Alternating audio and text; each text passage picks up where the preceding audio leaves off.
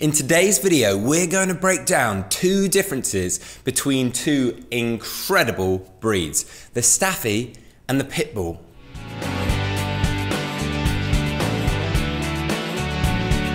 Welcome back to the Fenrir Staffy Show. My name's Joe and I'm a certified canine leader here at FenrirCanineLeaders.com. This channel is dedicated to helping you learn everything you could possibly want to know about the Staffordshire Bull Terrier. So if you're a lifelong lover of the Staffy, thinking about getting one yourself, or have just started your own journey with your new Staffy puppy, well, this is the channel for you. So don't forget to subscribe and turn on that notification bell so you never miss a future upload right here. And today we're going to take a look into what really separates the Staffordshire Bull Terrier and the American Pitbull Terrier.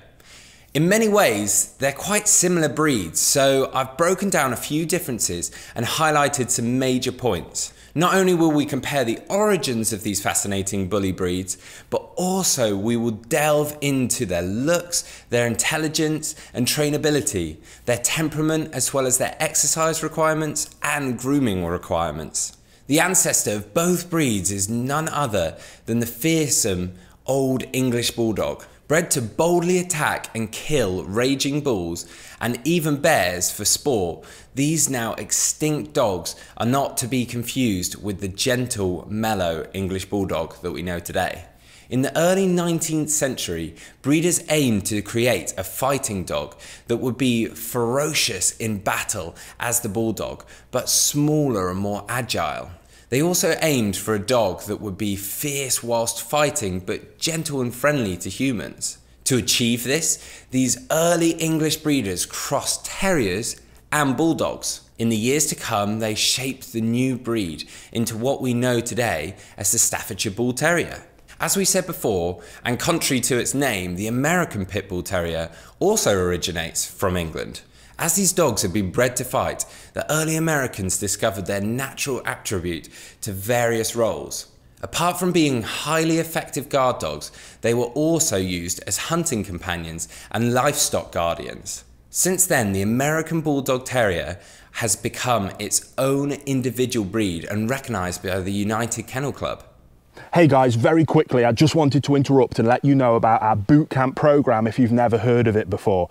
It's the program that as a canine behaviourist I use every single day with all of the clients and all of the bad behaviour cases that I work with to high levels of success. It is focused on teaching you how to become a high level canine leader that is able to restructure the relationship with your dog so that they see you as that leader and they know to look up to you for guidance and direction. When we achieve that, we can then finally address those bad behavior problems and get to the point of having the perfect canine companion that you've always dreamed of.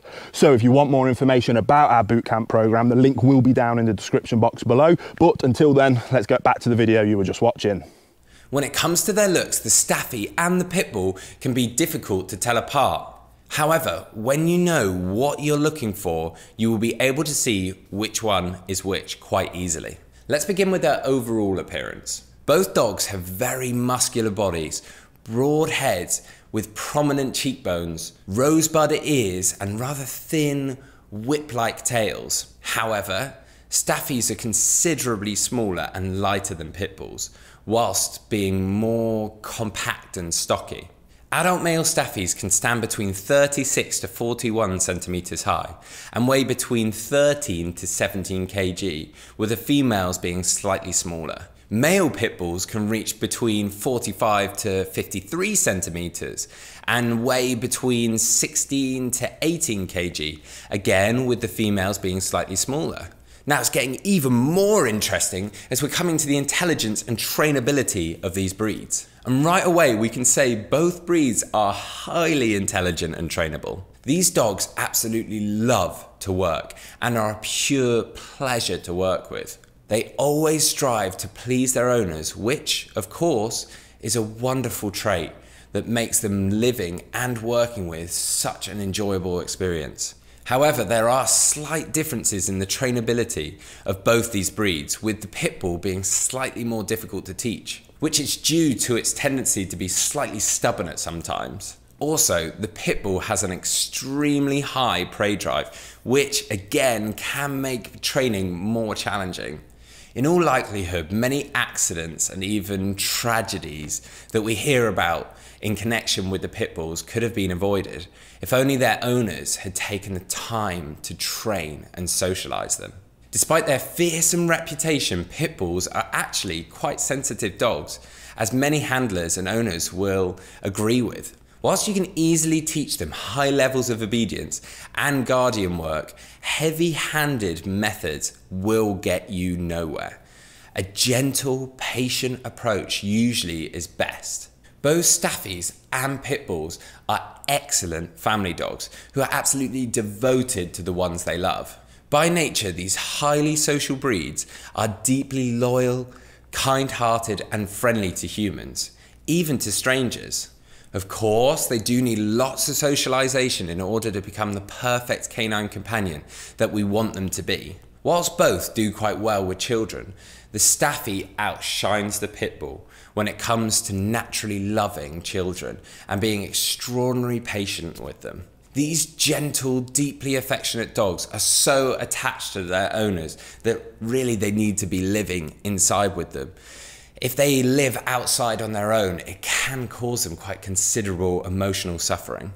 In their exercise and grooming requirements, the Staffy and the Pit Bull are as good as equal.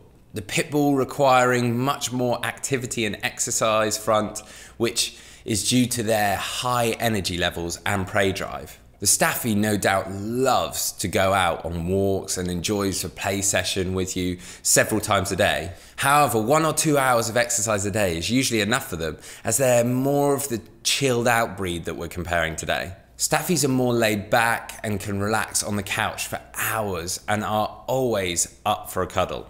If you have a Pit Bull on your hands, however, you will not get away with it that easily. Normal walks and low-key play are nowhere near enough to satisfy their needs with their working muscles. So how do you ensure you provide your Pit Bull with sufficient physical and mental stimulation? This is a good question to ask yourself before bringing a Pit Bull into your house, as they are prone to chewing when they're bored.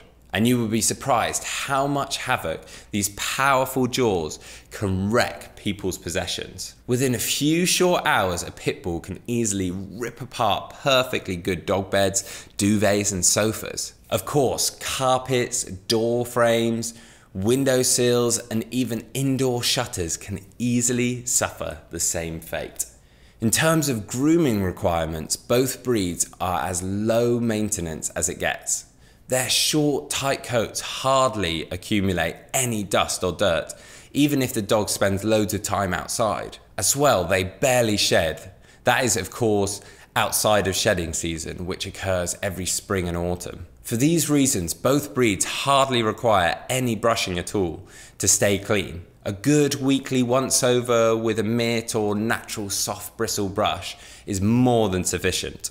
And this brings us to the end of our discussion of these two stunning bully breeds who have many wonderful characteristics in common.